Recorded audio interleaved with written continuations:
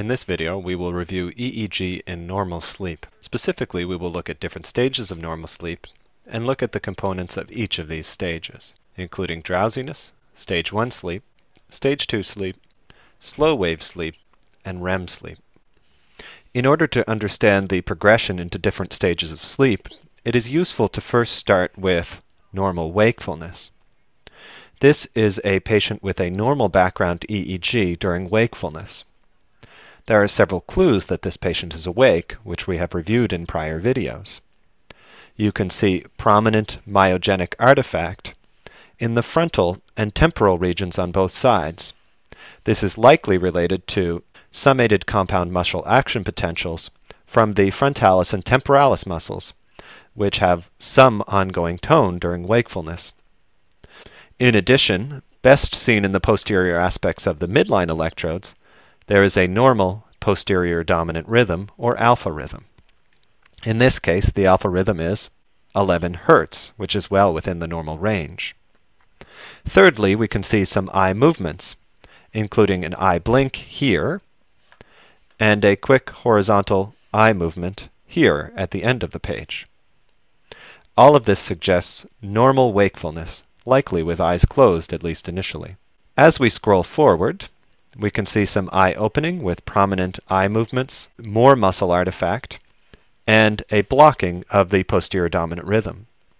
As we move forward, we see some eye closure, and the posterior dominant rhythm becomes more augmented and easier to see. Then, over the next 10 or 15 seconds, we start to see a few changes. First, we see decreased myogenic or muscle artifact, which might suggest that this patient is relaxing and possibly going into a decreased state of arousal. This is one of the earliest indications that drowsiness might be starting. The second, very prominent thing that we can see on this recording are prominent, very slow undulations within the temporal change bilaterally. If you look carefully at any particular second, you can see that there is a large electropositivity at F7, and at the same time, there is a large electronegativity at F8. We have reviewed eye movements in a previous video, but this would suggest that the positively charged cornea is causing positive deflection at F7 on the left side, and there is a negatively charged retina causing negatively charged deflection at F8 on the right side, and so this is an eye movement to the left. Judging by the rate of change and the time course of this undulation, which takes between 2 and 3 seconds, these eye movements are slow. These are slow rolling eye movements, which are a normal manifestation of drowsiness. As we move forward, we can see the alpha rhythm begins to drop out. Compare the first half of this page to the second half, and you can see that while there is a reasonably well-developed alpha rhythm in the first half of the page, this is not seen very well in the second half. Another thing that you are starting to see in the second half of the page is some excessive theta activity. This is probably best appreciated in some of the midline electrodes, such as right here. So to review, some of the earliest signs of drowsiness or early sleep include decreased muscle or myogenic artifact, slow rolling horizontal eye movements, loss of the normal alpha rhythm, and excessive theta activity. As you begin to read EEGs, you will see that there will be some fluctuations in the rate of drowsiness, and it is uncommon for people to drop off to full sleep right away. Often, as on this page, you will see some deeper drowsiness which is interspersed with some bursts of diffuse, higher frequency activity seen on the second half of the page. Here, I have moved forward several epochs, 2 or 3 minutes later into the stage of sleep. You can notice that there is much less muscle artifact, suggesting that the patient is in a deeper stage of restfulness. You can also notice that there is no posterior dominant alpha rhythm, and there is much less higher frequency alpha and beta activity than we saw on previous parts of this recording. In addition, I would like to focus your attention to the posterior aspect of the head, where we see several slightly sharply contoured waveforms, which I will point out here. You can see that these waveforms have a sharp contour, and they are upwardly deflected in the posterior channels of each chain. This would suggest that they are either electronegative more anteriorly, or they are electropositive posteriorly. We can sort this out further by changing montages. Here I have switched to an average reference montage. If we look at the same waveform on the right side, we can see that there is a downward deflection at O2 with reference to the average, suggested that this is a waveform with positive polarity, maximal in the occipital region. If we think about the elements of these waveforms, we can come up with the name of this particular phenomenon. These have positive polarity, they are maximal in the occipital region, they are sharply contoured transients, and they are occurring during sleep. If we put this together, we can see that these are posts. Posts are normally seen in stage 1 or early sleep, although they can persist into stage 2 sleep as well. Posts are often the first indication that a patient is transitioning from drowsiness to stage 1 sleep. You might have noticed when thinking about the normal wakefulness video that posts have a very similar morphology to lambda waves, except that they occur during sleep. Although the exact generator of posts is unknown, patients with prominent lambda waves often have prominent posts. It is useful to think about posts as the sleep state correlate of lambda waves, as they have very similar morphology, location, and polarity. I have switched to the EEG of another patient for a better, clearer example of the next common stage 1 sleep transient. Again, we know that this patient is asleep for several reasons, including the absence of prominent myogenic artifact, the absence of any normal, clear, well-modulated posterior dominant rhythm, and the presence of sleep transients. I would focus your attention to the center of this screen. You can see that there are slightly high voltage, sharply contoured waveforms occurring in a run, which are best seen in the central chains, both on the left, on the right, and in the midline. You can see that the quote-unquote phase reversal, or maximum negativity, for these sharply contoured waveforms occurs at C3, CZ, and C4. Again, this confirms that these are sharply contoured waveforms which have negative polarity and are maximal in the central part of the head, also known as the vertex. These waveforms are called vertex sharp waves, and they are often seen in late stage 1 sleep and can persist throughout stage 2 sleep as well.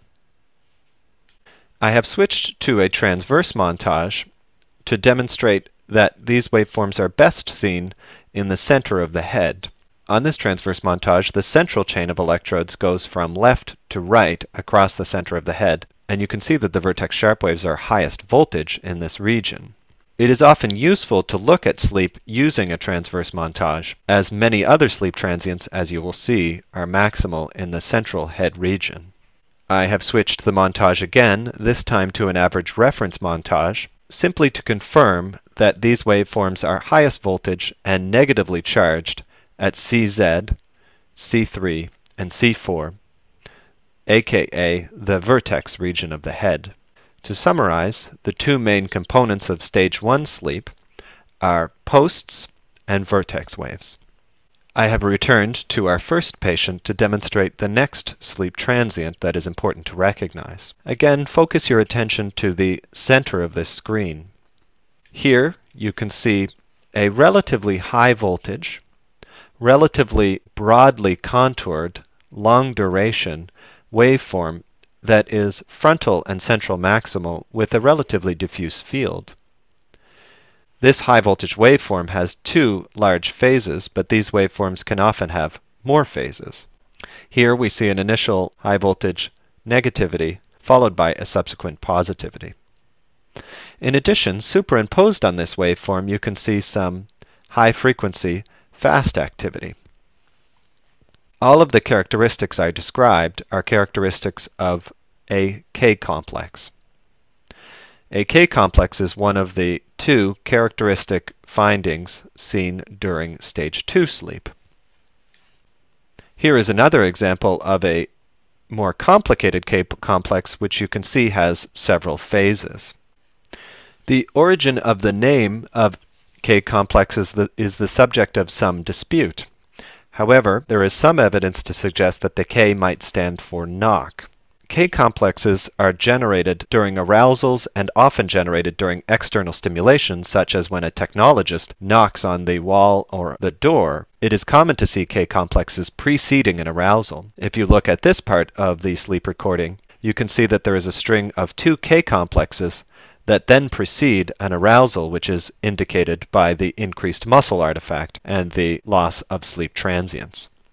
Here, I have switched to a transverse montage, which, as I said before, can be a useful way of looking at sleep transients, which are often maximal in the midline. You can see that the K-complex has a slightly different location than the vertex waves, which were maximal at CZ. These K-complexes are slightly more frontal maximal, although they do have a broad field. Here we can see the other main component of stage 2 sleep. Focusing again on the center of the page, you see a rhythm lasting approximately 1 to 1.5 seconds, consisting of undulating 14 Hz rhythm, maximal in the center of the head. This is a sleep spindle. Sleep spindles are the other hallmark of stage 2 sleep. To summarize the components of spindles, they are usually medium voltage, midline maximal, and have a duration of at least half a second, and usually 1 to 1.5 seconds, and a frequency of 11 to 15 Hz, usually averaging 12 to 14 Hz. This is a routine EEG during sleep in a normal 9-month-old baby. You can see in the center of the page another sleep spindle. In this case, the spindle is maximal at C3, CZ, and C4. If we look forward in this child, we can see that at times the spindles are either maximal on one side, as seen here, or on the other side, as seen here. These are what are called asynchronous sleep spindles, which is a normal phenomenon between the ages of 3 months and 18 months. Some degree of asynchronous spindles can also be seen up to 2 years of age. The other thing to notice about these spindles is that they are much longer than sleep spindles in adults. In this case, this spindle lasts almost 3 seconds. Some EEG learners have used the word asymmetric rather than asynchronous, but the major distinguishing factor is that asymmetric would suggest that the spindles are either exclusively or almost always seen on one side of the head and not on the other. Asynchronous spindles should be seen in approximately equal quantities on both sides of the head, but at any one time they might be maximal on one side of the head or the other. So to summarize, the 2 major components of stage 2 sleep are spindles and K-complexes. As we scroll forward, we can start to identify some of these sleep transients coexisting in this stage 2 sleep recording. At the start of the page, we see a K-complex. As we move forward, we see a slightly bluntly contoured vertex wave. Near the end of the page, we see a run of posts. And then we see some spindles superimposed on some delta activity. The posts can occur in rhythmic runs, which sometimes appear sharply contoured.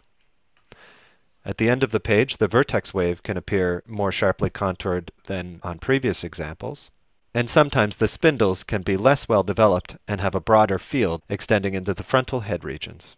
I have switched back to the recording of the other patient to show a later stage of sleep. On this recording, you do not see vertex waves, K-complexes, or spindles, but there is no muscle artifact, and this patient is asleep. Here what you do see are diffuse, that is, they affect the entire head, high voltage, slow frequency delta activity with some superimposed higher frequency alpha and beta activity. You can see that this higher voltage delta activity predominates during this entire epoch. This is what's called slow wave sleep, previously called stage 3 and stage 4 sleep.